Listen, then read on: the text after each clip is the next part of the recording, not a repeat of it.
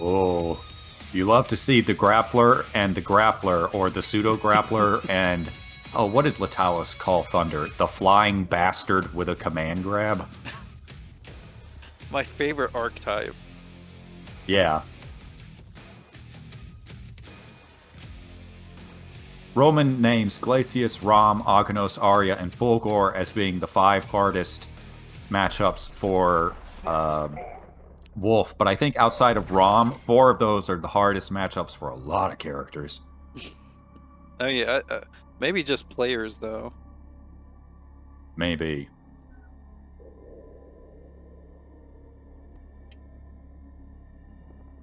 We're getting into this now. Thunder versus Hisako. This is a hype match. I mean, Thunder is always just hype, I feel like. We don't see enough of him on streams lately. Once Hologram went away to his home planet. Once Hologram had to, like, continue doing his job instead of just playing KI. The worst of fates. Realities of life. Now, I really like what EotsJunior is doing here, because forward heavy punch definitely is not a tick throw thing, but he's making it look like one. Oh, for sure. Eots has really strong offense. Whenever I beat him last week, it was mostly off of he didn't have good defense. Like, I was catching him a lot on, like, frame traps and stuff like that. That was a naked counter breaker read, and it worked out. God, the overheads. You know, 19 frames might be too fast for an overhead. No, I don't agree with that. No, definitely not. Oh, just throw the throw. Just throw straight through his command grab. As God intended. I love grappler on grappler violence. That was also an excellent counter breaker read. Absolutely robbed. Robbery is you know, I'm a fan of it, honestly. Yeah. Also, I really like this outfit for Hisako. The flowery, pink. Oh yeah. Girly. Nature spirit, I think it's called. It's nice. Yeah. She got put into the ground though. Yeah, that was rough. Thunder's out here performing an exorcism.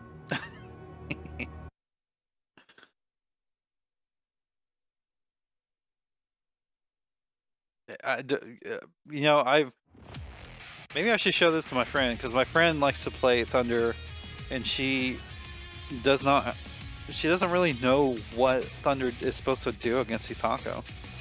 Well, it looks like EotsJunior here has it all figured out. Oh yeah, this seems like, just from that first match, this looks like a good set to show somebody. I need to take a note on DBI's defensive habits, because maybe that's playing into it as well. Hmm. His mere existence is too much. Roman becoming the favorite viewer of the night with a second gift sub. Thank you so much, Roman. Welcome to the Thunder Fan Club, Juno. That is one of the things about being given that gift sub. Going for the damage ender rather than a battery or... Yeah, all right. You know what? I can see it. This is working out. That was not a tick throw.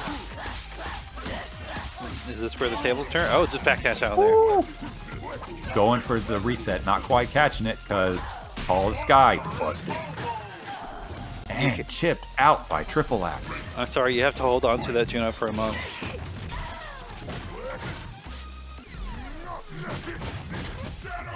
Oh, there we go.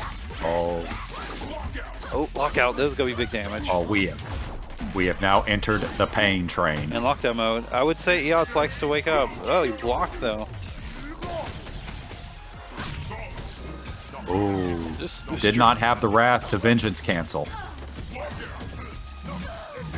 Uh-oh. Going for the regular grab. Yeah, but grab beats God. grab. Vengeance just, or Influence just punching through Call of the Earth is really something every time I see it. It's not. I don't think Call of the Earth is throw invincible, or at least maybe it has fewer throw invincible frames than It might just have fewer throw and volt frames than Influence does, or possibly because that's gross. It's starting up second. Crouching low punch off Thunder is real good at making sure that you will hold block long enough for him to just grab you. Yeah, he's got some really good tech throws, and it's upsets me. Yeah, Call of the Earth is definitely throw invuln. I think it's all the way up to the active frames, but I don't know how long Influence is active for. I'm gonna say more than likely Influence's throw invul itself is like beating out the lasting longer because Influence is starting second each time it happens. Yeah, that would make sense. It was always in reaction on like an instinct pop or something. Yeah, getting the instinct pop on Wake Up seems to be doing pretty well in this matchup. Like Juno given said, that EotsJunior is liking to command grab the Wake Up. But also it's working often enough that he's still up 2-0. Yeah, no, definitely this is not just gimmicks. Like, if you want to call it gimmicks, like, they're working. DragonBlade is not catching on. No, there's nothing gimmicky about it. It's just, it's so hard to get away from Thunder once he gets his offense going, regardless of if you're Hisako or not. Part of it is like, wow, that was clean. Thunder just has like the most intimidating walk forward. It makes you want to not press anything. It's like, look at this. Ooh! Look what this big man. I don't know what happened with that drop. We all don't know what's happening. Oh no, she was aerial for that. That's the one case where the Crow Dash is just too fast for the player to find it useful. DPI doing way better. Still a slight disadvantage in the health department. You go have to approach though. You can't really do anything from the air though. Oh my god, the DP threw it. Has waited out the call. Oh, it's so dangerous to press the Vengeance on Wake Up. Okay, got that. Meaties. Need that Wrath back. Oh yeah. Frame one hitboxes when... Oh my god. Oh, I hate these staggers. They're so good. Oh. Didn't react to the lockout. Oh my god. Just not fast enough. Somebody buff Shadow on Ryozan. Yes, it needs buffs.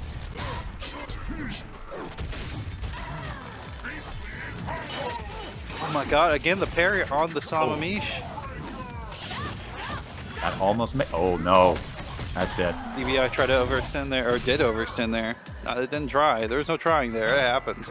Could DragonBlade have Vengeance canceled out of that? They had the Wrath meter. Should have been able to then. Probably just didn't think about it. There's a lot of mental, especially with the grapplers. Like, their main thing is just overloading your mental stack. So that was damn good play from both players, though.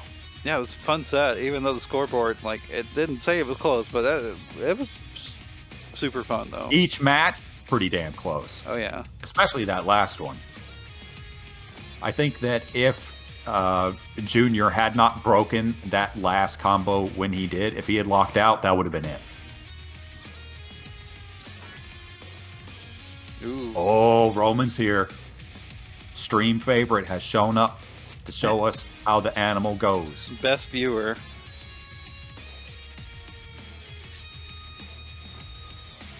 PV9 Arbiter GE 416. You know, it really just rolls off the tongue. I'm upset that Microsoft hasn't gone out of their way just to give Roman the name Roman as his tag. I mean, I feel like he just doesn't want to fix it or something. It does cost money to fix it.